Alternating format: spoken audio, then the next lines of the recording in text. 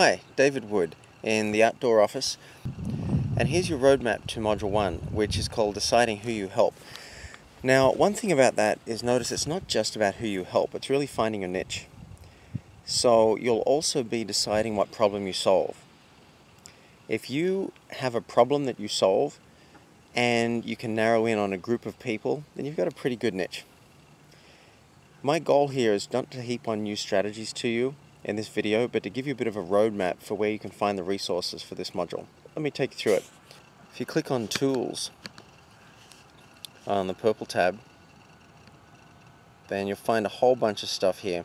Find your perfect niche is a good place to start. Taking inventory document, tool number 3. Defining your market document, and then the decide who you help audio training. Now you don't have to go through all these, but if you want to go through to a deeper level and really make sure that you're happy with the niche you have, then I highly recommend it. Now make sure you've also read chapter 3 in the book, which is all about decide who you help, and section B in the back of the book is more information on decide who you help.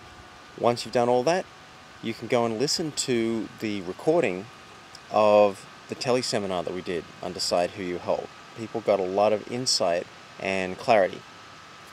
So do that, and there's also the transcript that you can go through. I'll make the point too that it doesn't have to be the right niche. This stopped me for a long time. It doesn't have to be the exact one, doesn't have to be the right one. Just pick a niche now to work with. It could be women over 50 who want to find the right partner. Pick something that resonates with you, that you're passionate about, and work with it for the next 6 weeks.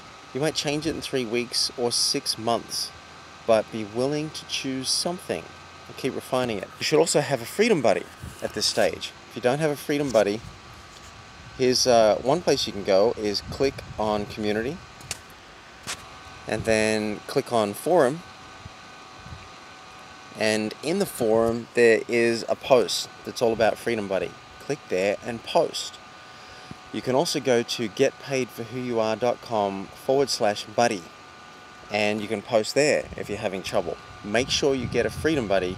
You do not want to go through this program without one. That's my suggestion. And to work on your elevator pitch, which you really want to get nailed down, something that you're happy saying to someone in an elevator, if you only had 30 seconds, how would you describe what you do in a way that's inspiring? Go again to the forum. You can click here and you can click on the post that says elevator pitch. It's right here at the top right now. Go in there, share yours or share what you have, and ask for help. That's a really smart move.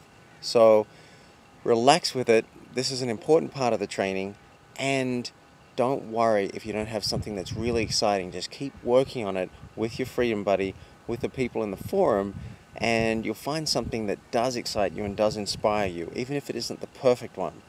That'll make a big difference to your program. Enjoy.